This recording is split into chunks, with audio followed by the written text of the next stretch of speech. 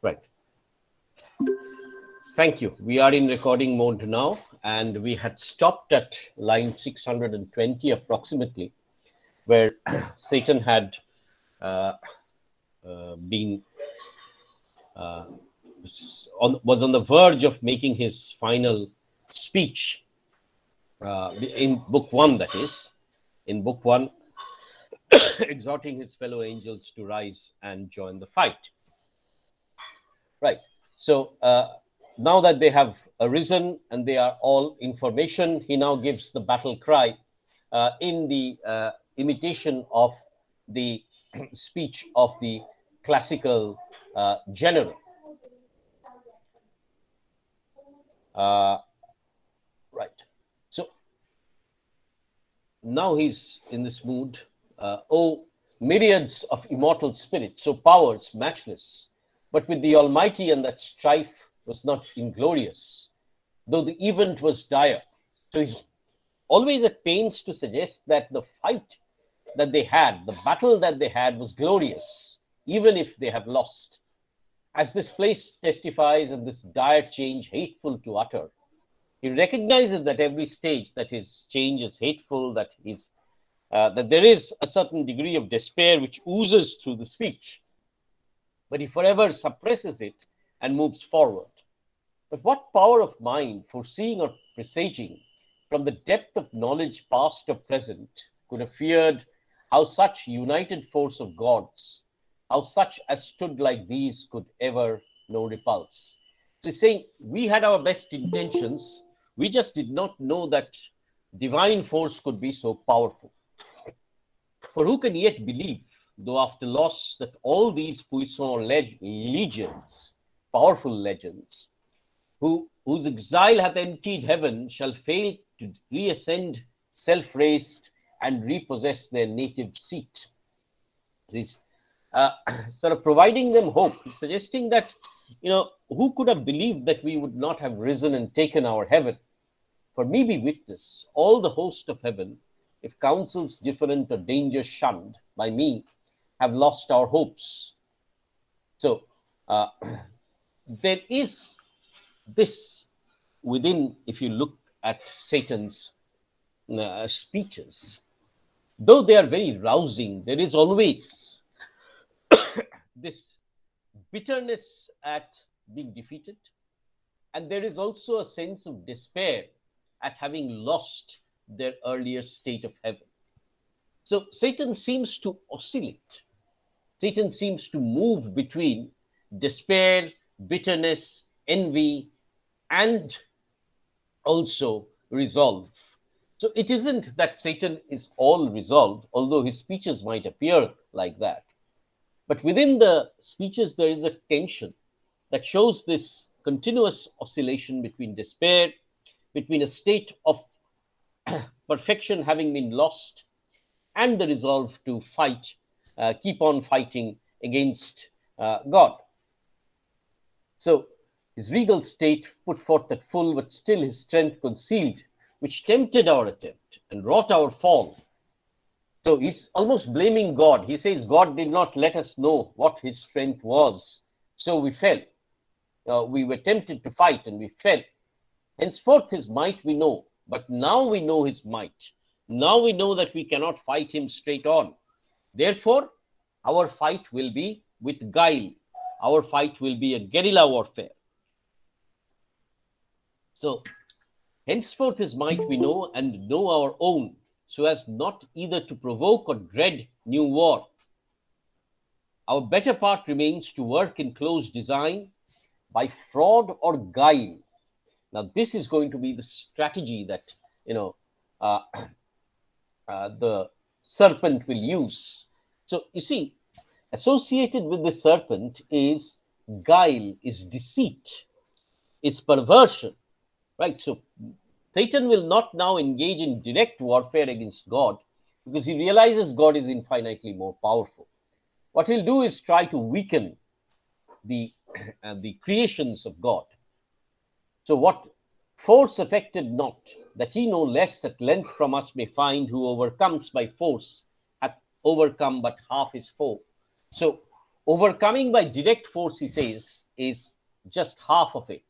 Now, you remember that this might be an allusion to the Trojan War, where after failing to defeat the Trojans, the Greeks actually sort of engaged in guile. So, guile is, according to Satan, because it is applicable in classical wars, a valid war strategy. Space may produce new worlds, whereof so rife there went a fame in heaven that he ere long intended to create. Now, this is where the first reference to the rumor that God is creating a new kind of species is approximated. So, for the first time, we learn that that God is creating a new species, intended to create and therein plant a generation, a new species, that is man, whom his choice regard should favor equal to the sons of heaven. So God is making Adam in his own image, and Satan has got wind of this. Right. Thither, if but to pray, shall be perhaps our first eruption, our first breaking out, our first expression. So we will not be able to fight God directly, but we may be able to fight God with by fighting man, we might be able to fight God. So, but if to pray shall be perhaps our first eruption, thither or elsewhere, for this infernal pit, this hell, shall never hold celestial beings in bondage. Now that word goes back and forth, that will not be held in bondage, will not be slaves, nor the abyss long under darkness cover. But these thoughts full counsel must mature. But he says we must have a full meeting for this. We must strategize. So we need a hall for strategizing our new kingdom. Peace is despaired, for who can think submission? Now this is again, you see, the kind of a Republican Milton, right? Advocating that never will submission, slavery, complete tyranny rule. We will always resist. War, then war, open or understood, must be resolved. Now, this element of Satan's quality and this ambivalence is something that I've always harped on. And in my next class, probably, which will be a discussion on questions on Paradise Lost, I'll come to Satan separately. So hold your horses today. We will take a very close look at Satan and his sort of relationship with the contemporary Miltonic world in a separate lecture. Ektukani wait koro, I'll definitely discuss this, right? But let me first take you through the text.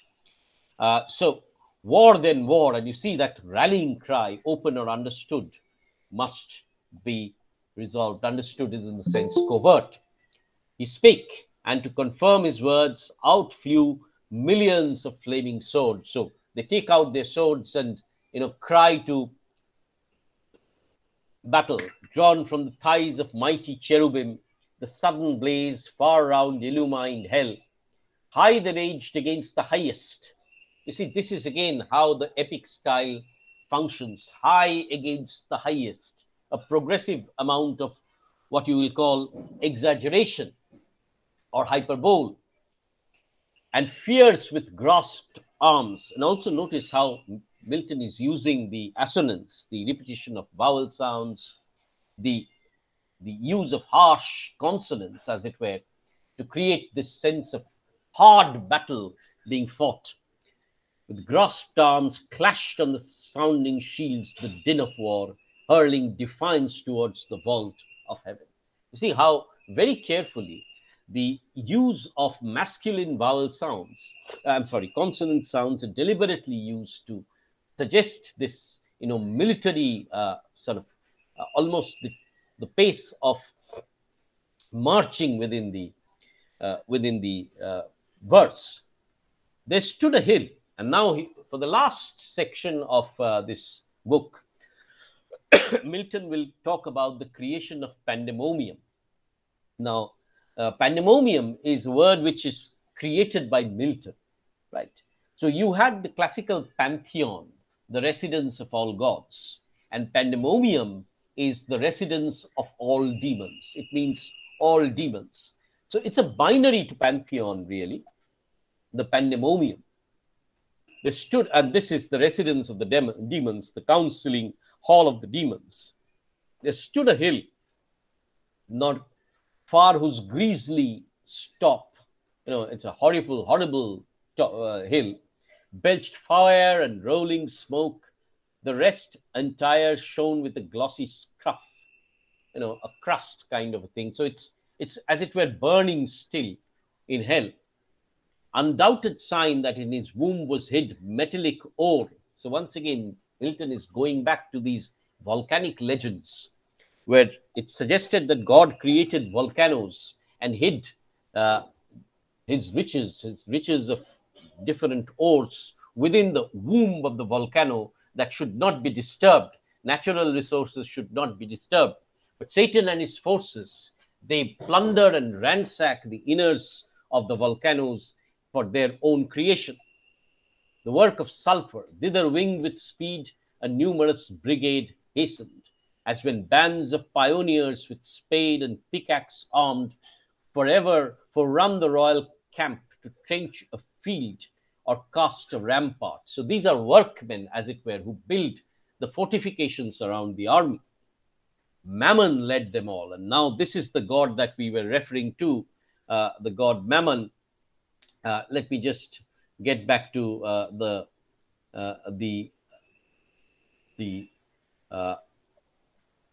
kind of material that I had circulated, and you can see Mammon here. Mammon is the god of greed.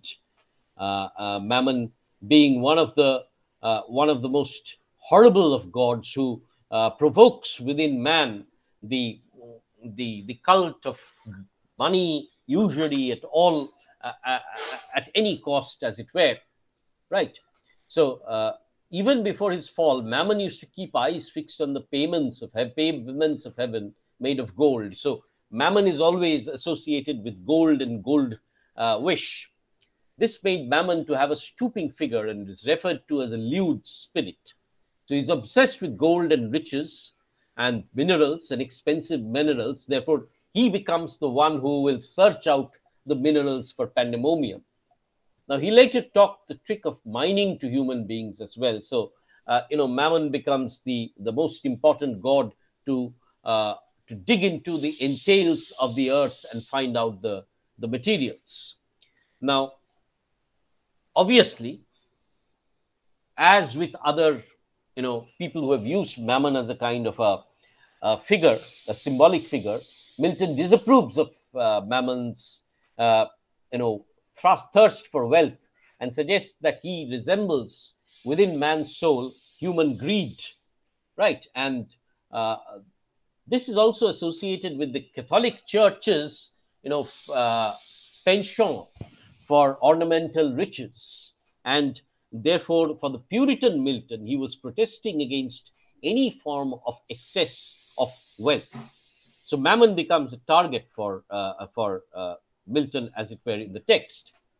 So they're led by Mammon, the least erected spirit that fell, least erected, most bent spirit, because he's always looking downwards.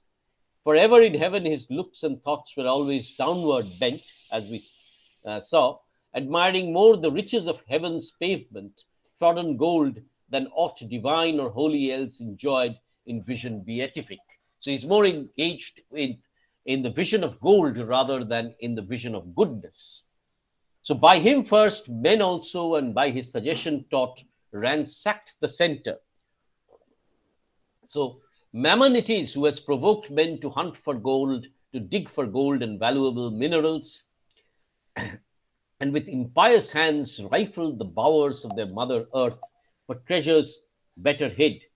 Soon had his crew opened into the hill a spacious wound and digged out the ribs of gold. Let none admire the riches grow in hell, that soil may best deserve the precious bane. Gold is seen here as the bane, a kind of a poison, because it corrupts human hearts.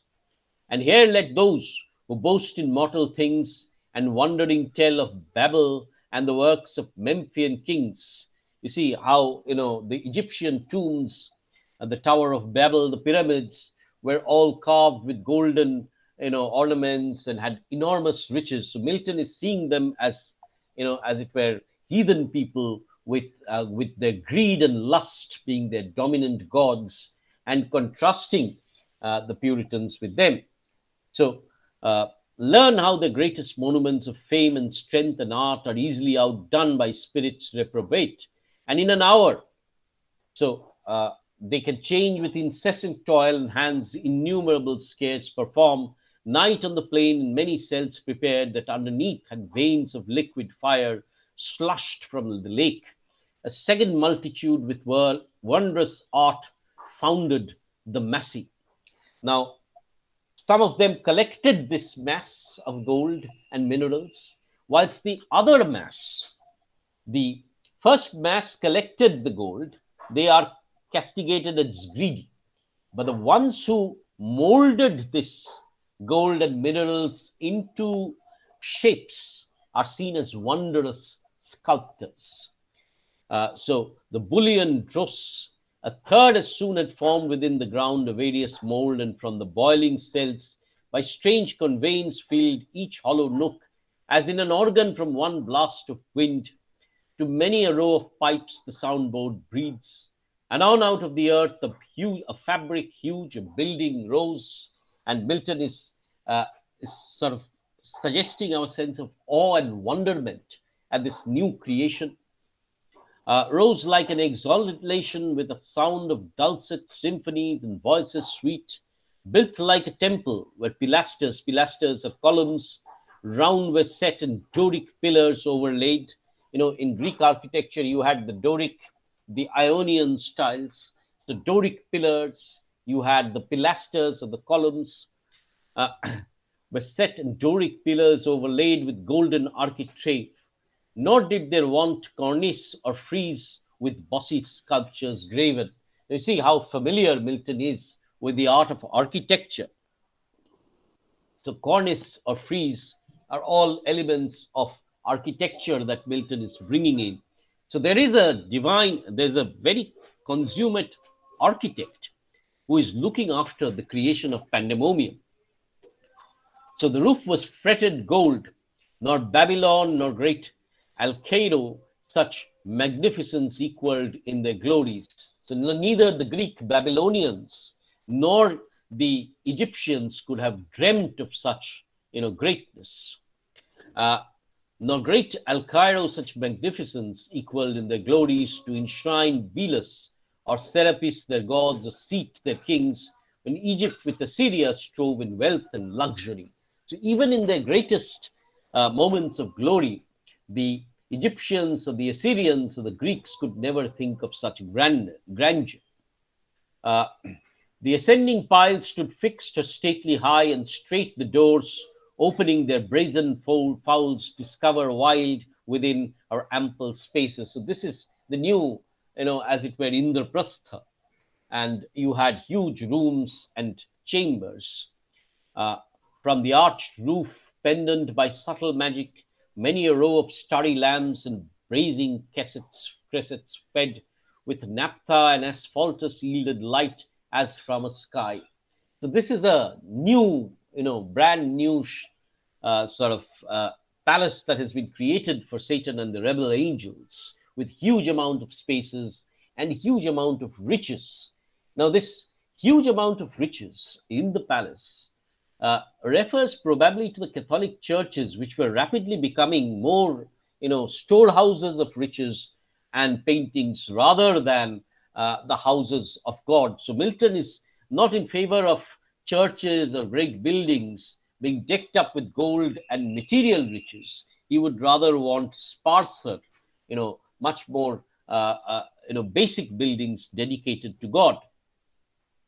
The sceptered angels held their residence.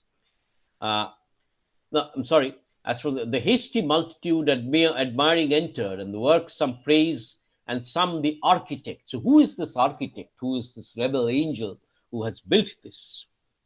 His hand was known in heaven by many a towered structure where sceptered angel held their residence. So he had built many of the towers of heaven also, and sat as princes, whom the supreme king exalted to such power and gave to rule each in his hierarchy.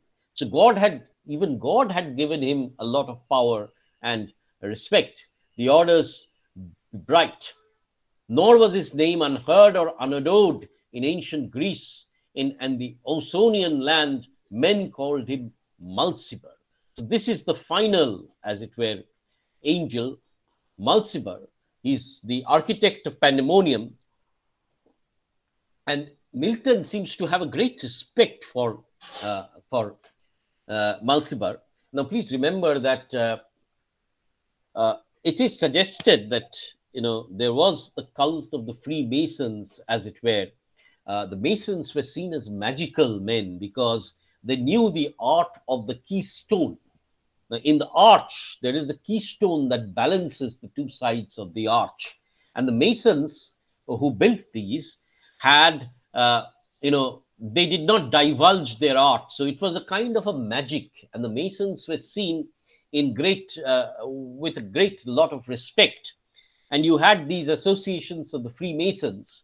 And Milton was himself a great admirer of this modern ways of architecture. And therefore, he looks at Mulciber with far less hostility than he looks at Mammon, for example. He suggests that Mulciber is misled, and despite being fallen, Mulciber's art remains an art which is really praiseworthy and divine. So he was the architect of heavenly palaces as well, worshipped in ancient Greece as Hephaestus, and in Rome as Vulcan, the god of fire, metalwork, and forge. So, you still have the word vulcanization of rubber. And Vulcan was the god of forging, the architect god, as it were. Milton says that the Greek people mistakenly thought that Vulcan was thrown down from heaven, while in reality he fell with Satan in the dubious battle. Right. So, this is the god this is the fallen angel whom he talks about. Men called him Mulciber, and how he fell from heaven. They fabled, thrown by angry Jove, sheer o'er the crystal battlements. From morn to noon he fell, from noon to dewy eve.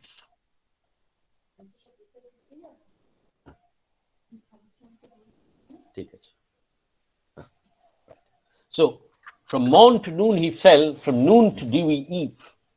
A summer's day, and with the setting sun, dropped from the zenith like a falling star on Lemnos, the Aegean isle. Thus they relate, erring, for he with his rebellious rout fell long before, nor aught availed him now to have both built in heaven high towers, nor did escape by all his engines, but was headlong sent with his industrious crew to build in hell. So even though Milton admires him, he says that because he was with Satan, because he sided with evil, he was not spared, and he was sent by God to hell along with Satan. So with his industrious crew to build in hell, meanwhile the winged heralds, by command of sovereign power and with awful ceremony. So Satan now, with a great amount of ceremony, is going to enter into hell, and trumpets sound throughout the host proclaim a solemn council forthwith to be held at Pandemonium, the high capital of Satan and his peers. So this is the high capital as in the sense of the council hall of classical Rome, right? And also the capital as in where all the major powers would congregate, powers of the state, of Satan and his peers. Their summons called from every band and squared regiment by place or choice the worthiest. They anon with hundreds and thousands trooping came, attended, all access was thronged, so all the gates were full, the gates and porches wide, but chief the spacious hall. So the hall that has been built, the hall for council, though like a covered field, where champions bold won't ride in armed and at Soldan's chair. So where people could ride around, and in the Sultan's chair, the Soldan, Milton recurrently refers to Satan as the Sultan, as it were in the Oriental despot, suggesting that Milton's Satan is no less tyrannous than God, and at the Soldan's chair defied the best of panim chivalry, pagan chivalry, to mortal combat or career with lance is the sword, thick swarmed both on the ground and in the air, brushed with the hiss of rustling wings. So the angels with their wings created a sound which was like the buzzing of bees, millions of angels creating a buzzing sound like bees. Now, this is the last metaphor that Milton uses. The metaphor comparing the angels to the bees. So the sun with as bees in springtime, with the sun with Taurus rides pour forth their populous youth above the hive. So just as the bees come out of the hive in summer, similarly the angels come out into pandemonium in clusters. They among the fresh dews and flowers spy to and fro, and on the smooth plank, the suburb of the straw-built castle, this is the hive, new rubbed with balm expiate and confer. So the bees congregate around the hive, and it appears that they are conferring with each other their state affairs. So thick the airy crowd, and you see the bee. Milton must have known by this time the structure of the bee, with the queen bee in the middle, and her sort of devouring all the male who sort of mated with him, and all the bees serving the queen bee. In the same way, all the rebel angels are serving the queen bee, the lord of the flies, as it were, Beelzebub, who is Satan himself. So swarm with and strained, till the signal given, behold a wonder. They now who seemed in bigness to surpass earth's giant sons, now less than smallest dwarfs. So they become tiny and minute. Now, is Milton suggesting that they have magic, that they are moving from great shapes to very small beings? Or is it a kind of a moral diminution, that they who were morally superior now have become morally extremely tiny and puny?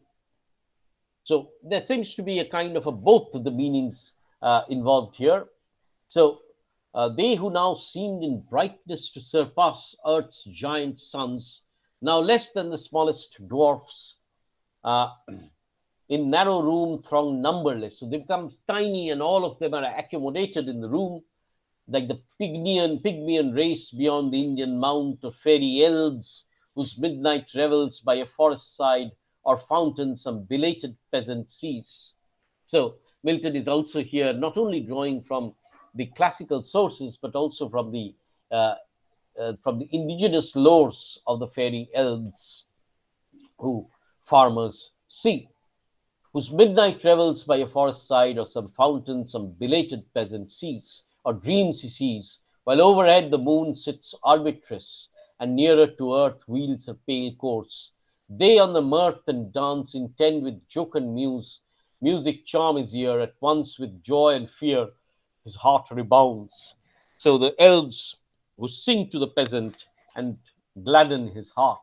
Similarly, the all the all the all the rebel angels, they swarm like bees and fairies and elves around pandemonium, the only factor being that their hearts are not glad. Their hearts are filled somewhere with a little bit of despair and hope, right? So at once with joy and fear, just excuse me for a moment, please.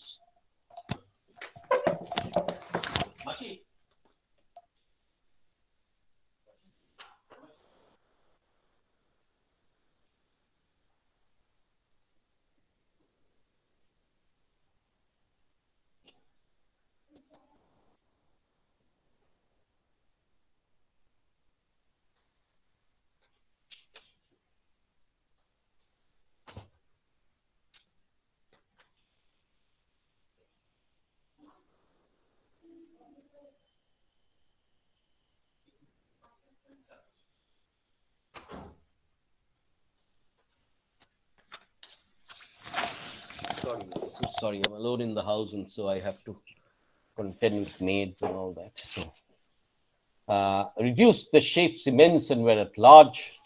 শোনা যাচ্ছে? Sorry, once again.